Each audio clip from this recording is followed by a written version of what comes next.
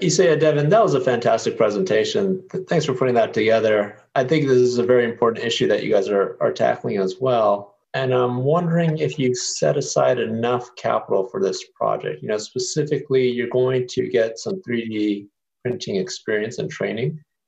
But do you have enough resources for actually accessing the 3D printer? Do we need to set aside a little bit more in the budget for all the projects that you're going to print out? And then also on the marketing side, do you feel like you have enough budgeted? We're not really going to get into like the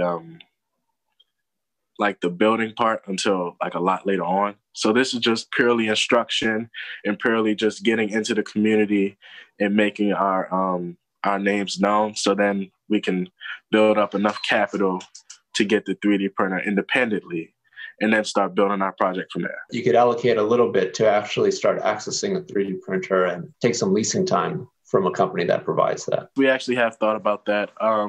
There's actually a local company in Baltimore City. It's called Dene Incorporated. And I believe they'll both teach us about how to operate the 3D printers, and they also have a wide range of them.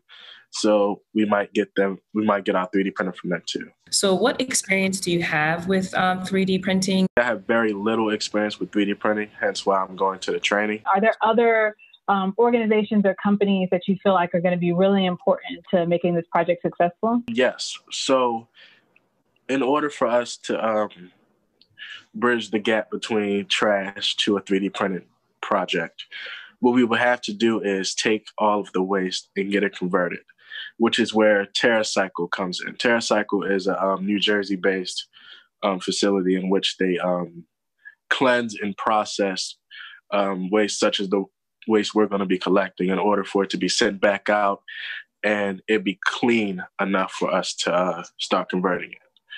And there's also going to be some type of partnership that is in the distant future in which we start learning about some biochemistry in order for us to see about like what kind of chemical reactions would happen if we were to 3D print two similar like substances and see the differences and then see which one will hold up better and then create like more of a sustainable project.